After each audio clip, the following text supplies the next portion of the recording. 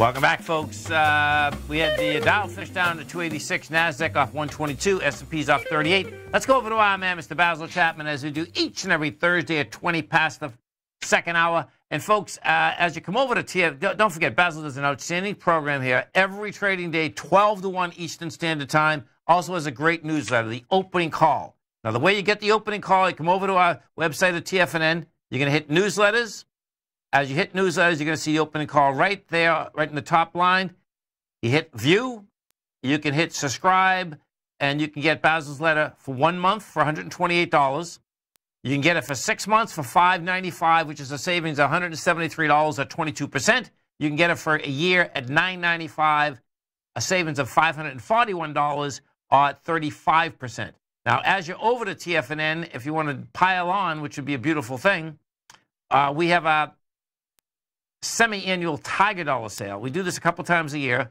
It seems to always about kind of Memorial Day and basically, Christmas. The way the Tiger Dollar sale works is that Tiger Dollars are good for all product at TFNN, have no expiration date, totally transferable, and you get either, if you buy $500 in Tiger Dollars, you get a 20% bonus, you get an additional $100 to spend. If you buy $1,000, you get a 30% bonus or $1,300, $300 extra. If you spend $1,500, which is the max, you get $2,100, which is a $600 bonus, off 40%. If you have any products at TFNN right now, you're looking to get any, great way to save a great amount of money. Basil Chapman, what's going on? Hi, Tom. How you doing there? I'm doing good. Yourself? Very good. Looking forward to the long weekend. Yeah, that's right. And you get some good weather, right? We're going to have some really good weather. At least I'm hoping that it's going to be good weather because we deserve it. No, that's a fact, no doubt. So the weather in the market. Let's talk about the weather in the market. So the weather in the market. So we've spoken about the weather. Now we're talking about the market. So the rain was coming down for weeks and weeks and weeks, and now for the past many weeks since the 23rd of April, with the Dow at 26,695, which is 300 points off the all-time high from October. It just couldn't get going, and there was what we call a peak D. I'll just really quickly do this. In the Chapman wave methodology, we're looking for patterns, and the first pattern we look for is to identify the lowest low bar that can start a buy signal that can go to a buy mode. We merely look for 4 successively higher peaks, alphabetize them on the way up, A, B, C, D, uppercase, and it can go to E, F, and G, but D, the 4th highest peak, is where other things can happen. I always look at the market saying there are only 3 directional moves. There's straight up or straight down. There is an arch or a curve, and sometimes you can get a mix of the two, but it's still the same pattern. So this H, what I call the dreaded H, because if you take out this left side low, it could go a lot lower. That's what we were talking about, and I spoke to you about this last week, and what I said is, we have a sell signal. We got a sell signal in the Dow. It was actually the day before the peak D high on the 22nd. We got that sell signal. 23rd was the high. We've taken a little profits, and we're still in a short position. Now, you'll see that in the Dow daily on the left side, you see this arch formation here, and there's something I call the left side, right side price time mesh, and this came down from the high that was made on the 23rd in a much quicker time frame to the 26,222 level, which took out the low that was made right there on the 25th of March at 22, I believe it was 22,372. So what happened is there's now a bounce, and I spoke to you about this 14-period moving average over the last couple of days. I've made it nice and thick and black so that you can see how it really, it's like a barrier. It's like a repellent zone. I call it a repellent zone. And for 4 out of 5 sessions, the Dow tried to get above that line, and it couldn't. And then the last one was yesterday, and now we've come down sharply underneath the 200-period moving average, but we closed above it. So this next arch formation, this is what I call the dreaded H, that's what we're looking for, because in the next couple of days, if it takes out 25,222 low, we've got to see how it does it. Do I get any signals here to say that there's perhaps a turnaround with a bounce back? Is going to be very important. And on the upside, once again, we've got this 14-period moving average of 25,827. And you can see the weekly chart is making a little arch formation here, stopped at the 14-period moving average. The black line couldn't get through it.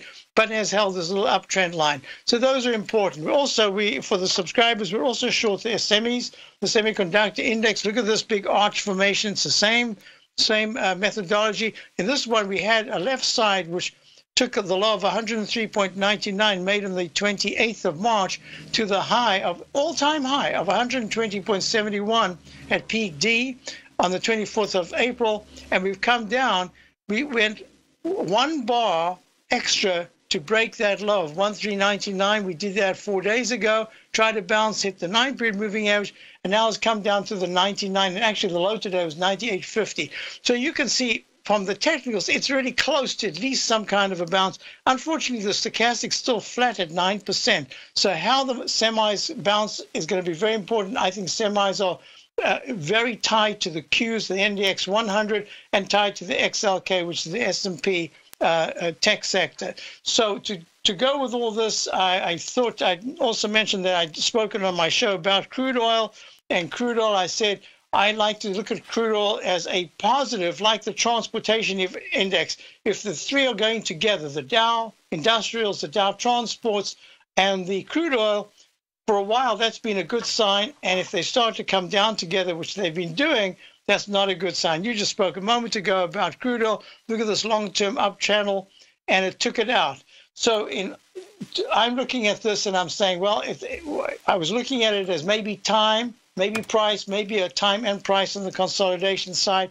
We'll know a lot more by early next week, but I think we're getting close to some kind of a bounce. But I think, first of all, I have to treat it as a bounce. The technicals aren't yet in the area where I'm saying that it's a much bigger that we're starting a much bigger move to the upside. I just think we'll see a bounce. And to go with that, I'm the speaker. Let me show you over here. Special speaker meeting. This is the Boston Investors Group. Yeah, this is going to be Wednesday, this coming Wednesday, 29th.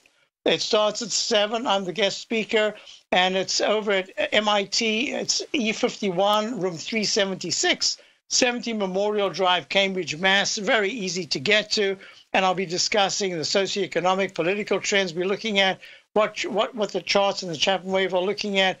I'll discuss, again, the FANG stocks, which I've done many times over the past 6 months or saying that they're in a big consolidation. I'll be talking about financials, semis, dollar, gold, and many questions come. It's really a great group because many are fundamentals, and I do technicals. So fundamentalists look at the theoretical side, and I try to do the I do the X-ray of the patient. So they give me questions, and I have to, on the spot, try to figure out. It's always a lot of fun, a lot of people, and we really have a good time. So I'm looking forward to it. This will be Wednesday. That's going to be great. And what always happens, folks, is this is just so funny, too. I'm not saying it's a bad or a good thing, but in down markets, folks, fundamentalists start paying attention to technical people. It's hilarious. When I hear it, even fundamentalists on TV saying, "Oh, well, technically this is going on," I'm saying to myself, "They're not they hate technical analysis. They don't hate it, but you know what I'm saying." Do you remember how long it took the Wall Street Journal to actually put a chart in the Wall Street Journal? Yeah. And then Investors Business Daily was doing that back in the 80s. Oh yeah. So yeah. We'll see what happens. Yeah, technical analysis is the X-ray, the MRI of the patient. And you got to love it. And listen, folks, that's going to be Wednesday, the 29th. Check it out. Check Basil out tomorrow. Basil, you have a great one, safe one. We look forward to the show tomorrow. Thank you very much. Have a great long weekend. Thanks, man. You too. Stay right there, folks. Come right back. The TAS Profile Scanner is the most